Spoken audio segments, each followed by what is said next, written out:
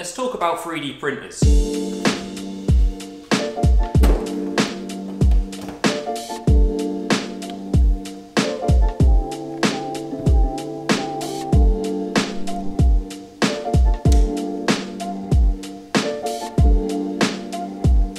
So I'm currently building an electric motorcycle out of this KTM Duke Roland chassis just here.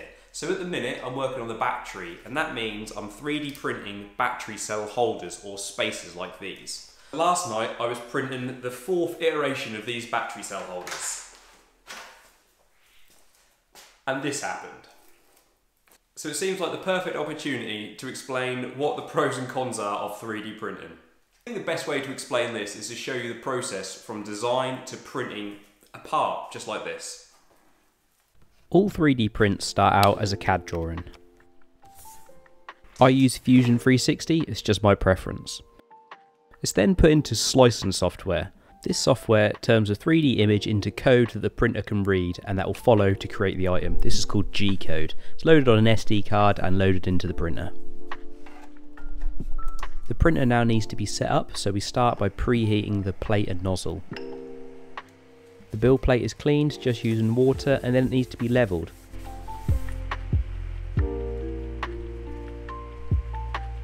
This is done by dropping the nozzle down to its lowest setting and then lifting or raising the plate so it's a paper's width away from the nozzle. When all 4 corners are a paper's width away from the nozzle, then the plate is levelled. A thin layer of PVA glue is then wiped over the build plate to add adhesion, and then this is ready for printing. So it's not the quickest thing to set up, but probably the biggest time constraint involved with 3D printing is the time it takes to print something like this. This took 14 hours, and a slightly more accurate and more complex design like the new V4 will take 19 hours to print. So a big downside is time, but the second downside is consistency. Failed prints are a big issue with 3D printing. And there's 2 main reasons why this happens. The first one is it becomes unstuck from the bed. This is when the adhesion between the product and the bed isn't great enough and it just moves around, and then you get a failed print. The second one is your printer settings aren't correct, so you get tassels or strings on the top of the actual item, and then when the head moves around on the bed, it catches or snags and again pulls the product off the actual bed. They're the main 2 reasons for failed prints. And that's why, making this iteration, I've tried to go for a much stronger material, and I've also changed that infill percentage so it's a much stronger pin overall. We'll check back on this print tomorrow and see how it gets on overnight.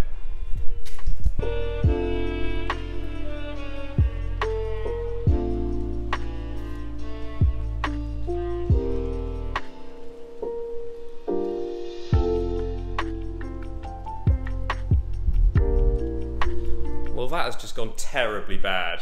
It's obviously come off the printing bed overnight, jammed itself underneath, and the extraction nozzle has just run all night.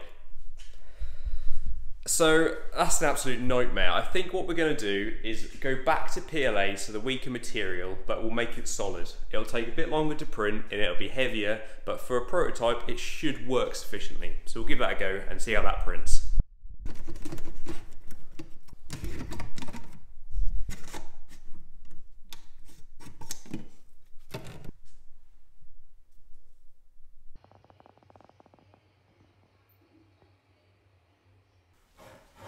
It's now 4 days later and I've finally got all 4 of these printed. Let me show you what I changed.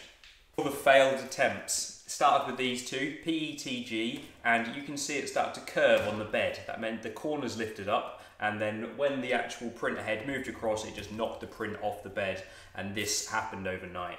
So what I tried to do was increase the bed adhesion by increasing temperature and bonding. Tried it again, the same thing happened. So I then tried to move over to a different material, PLA, and as you can see, it started to wave and go thin on the corner.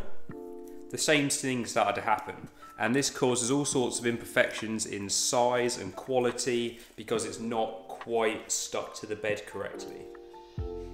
So that meant it wasn't the fault of the material, it was either the printer itself or the design. So I went back to a black PETG material, and what I did for this is I changed the build profile. I made it slightly less dense inside, so there wasn't so many hot spots in the actual print. That helped, but the biggest difference was this. I did something called a brim. So this is when you print extra material around the outside edge. So you've got a much better contact patch to the actual bed. This worked a treat. And all you do is when the print is finished, you then peel off this brim.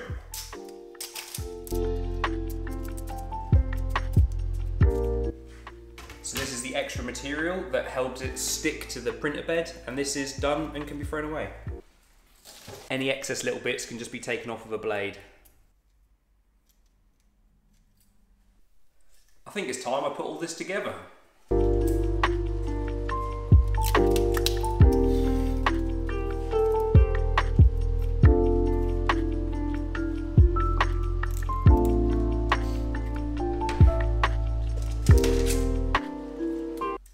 I've only...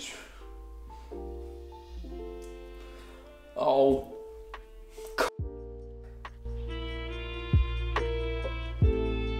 Just realised I printed an extra. I just realised I printed an extra bottom left instead of a bottom top, so I've got two of the same part, and I'm missing the opposing side to this one. Oh well, back on the printer and it goes.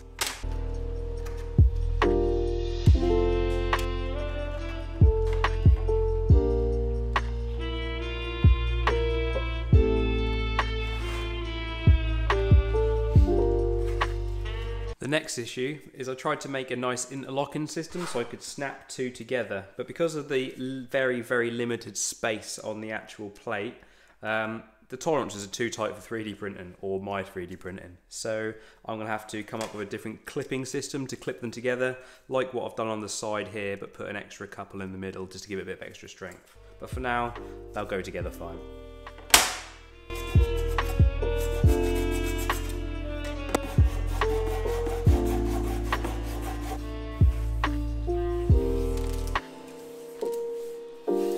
I guess the upside of having to reprint the opposing side to this is I don't have to print it with these lugs on. I'll just take them off and print them without next time.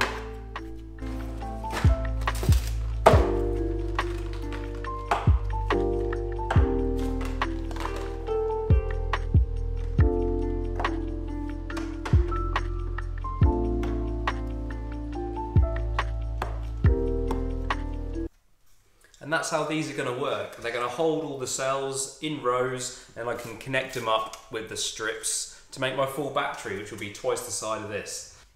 Next time, I'm going to make an aluminium case for all this to sit in. But first, I can't put all these to waste, so they're going to go up on the wall.